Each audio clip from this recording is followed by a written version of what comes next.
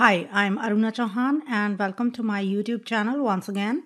In this video, I'm gonna focus on Brightspace D2L content formation. So students and teachers spend most of their time on this content tab, and Brightspace allow you wonderful tools to organize your teaching material. So this is our course selector. You can select your course here.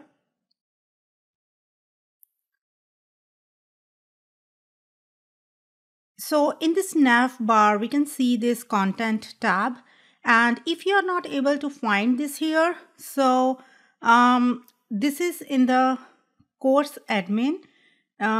If you want to customize your nav bar, you need to click that. And you can see that here we have the content tab, assignments, quiz, or if you want to add surveys, rubrics, it's all here. You can add and customize your nav bar. So here I have this content tab. When I just click it, you can see I have these 3 new units here, and this is visible. Anytime if you don't want it to be seen by your students or the parents, you can just click it and bring it to the hidden mode. When you click it again, now it's visible. So here we have these 2 icons. One is talking about add existing material. So we have this first unit, that is global citizenship. This is our unit. And then we have lessons, and you can add more folders to organize your material. So when I click this overview, you can see I have this one. Then I have the content.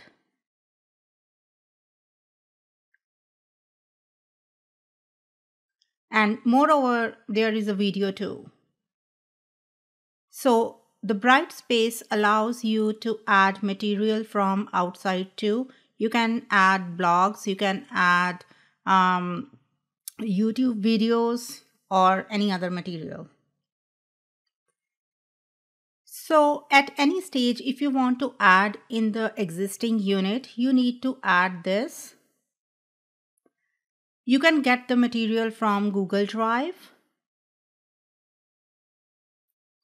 You must be logged in, and then you can just have it from here. You can drag the material from OneDrive too, and this is the assignment tab. So there are 2 ways to upload assignments. One is that you can drag and drop, or you can browse. The second one is here.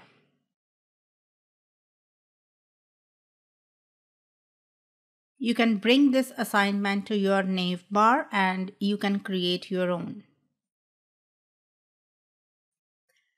So when I just add existing and I'm clicking this assignment, so this is the assignment I have already used somewhere.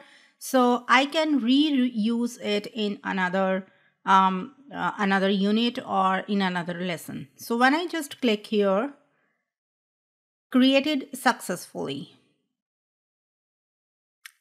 So when I go to the assignment page, I can see this is the assignment published. The dates are given here, and I can edit my assignment at any time I like. So email users without submissions. So I can just email without its submissions. I can add feedback and other. So when I just click this, suppose this student has submitted me this assignment. Now it's my choice that I can just see one by one, or I can download all the assignments at one time and then evaluate it. So this is the assignment submitted, and here are the remarks. So you can give your remarks in the form of audio or video too. It's all up to you. When I add to existing, and here we have discussion. So you can add discussion from here, or you can just drag and drop from your screen, or you can browse that. When I click this discussion, I have already one discussion here.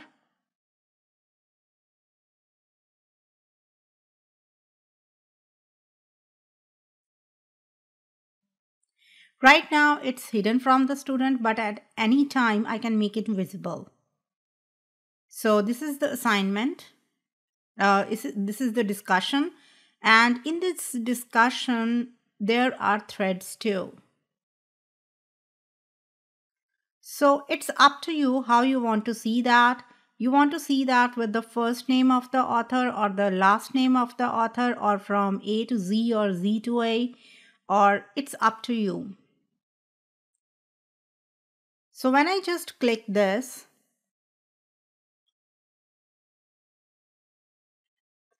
you can give further instructions too, like you have to respond at least one of the thread or the discussion of your classmate. You will not be able to see your classmate's response until you have posted your own. So these are the already made threads. If you want to create your own thread, you can start from here. You can write down the subject and then your own remarks. You can add attachments here. You can add audio too. Then just post it. Next to this, we have quiz. So just like assignment and discussion, you have two ways to work on the quiz. One, you can drag and drop from your screen, or you can add your quiz yourself. So this is already made quiz.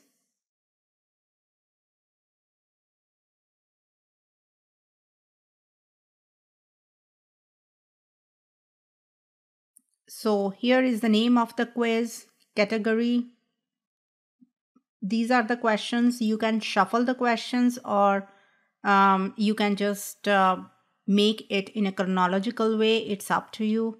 And there is a small column here. It's talking about description. You can on or off it as per the requirement of your course material. Then you have header and footer. So you can also impose restrictions. So what's the due date when the quiz has started, or the quiz is about to start, has started date or has end date. So if your quiz has some time durations, you can use this availability, or it's up to you how you want to get your student proceed with that. Then this is assessments.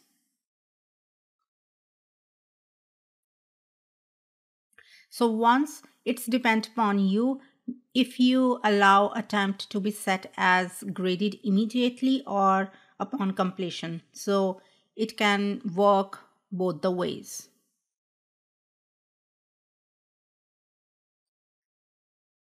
So all the quiz and the discussion and the assignments are here.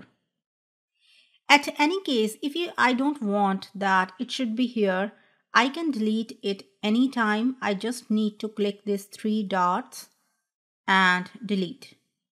Now it will ask me choose whether to remove from the content. I can remove this content. It's asking me remove the topic from the content but keep the associated file or activity in the course. So you can permanently delete it, or you can just keep it for the time being. So here I am just deleting it. In the same way, if I don't want to, I can delete anytime.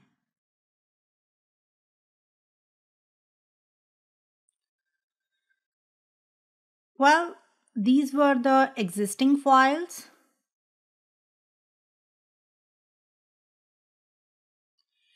Now, what about if I want to create a new unit? So you can always do that with this new unit.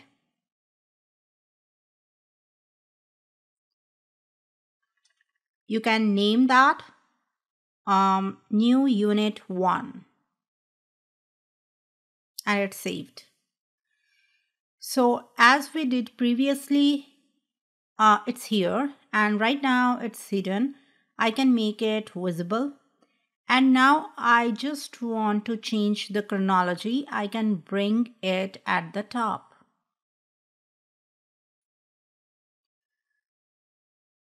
I can again add anything, any video, any assignment, discussion, quiz.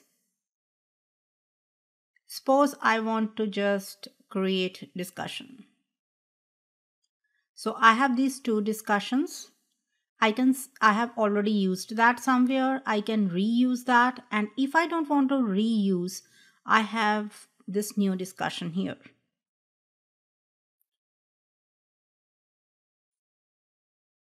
So one discussion is already here. If I want to create new forum,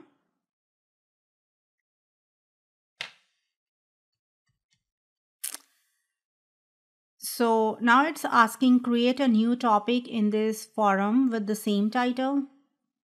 Yes. So now it's up to you if you want to allow anonymous post or you want the students to name themselves. Or users must start a thread before they can read and reply to other thread in each topic. So these are the different options given to you. It's your choice how you want to continue with that. Save and close.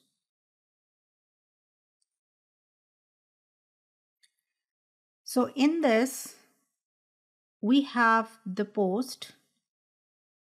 These are the different posts and the students can comment on that. And when I just go back,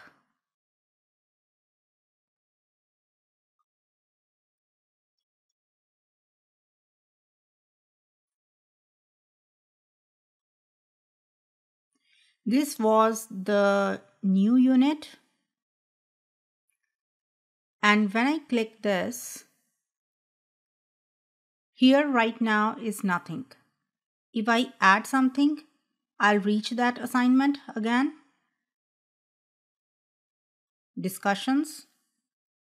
So right now we have this that we have created 1, 2, 3, 4. So you can subscribe this, hide it from user, you can edit the topic or view topic.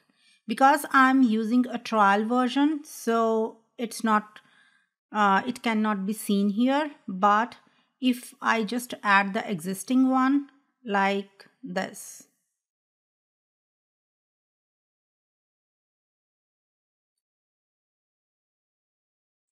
it's here.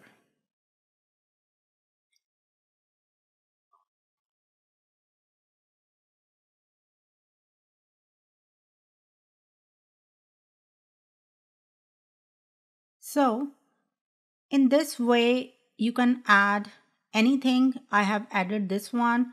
I can add more. I can add discussion.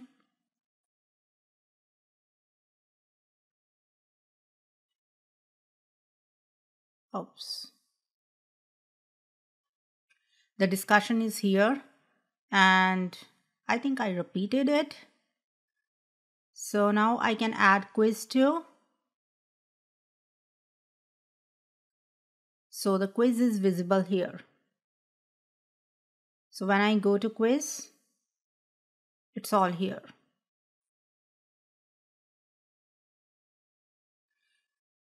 So Brightspace is a wonderful forum that allows you to just organize your material into units and then lessons and then folders, and you can add the videos or any other social media material to here.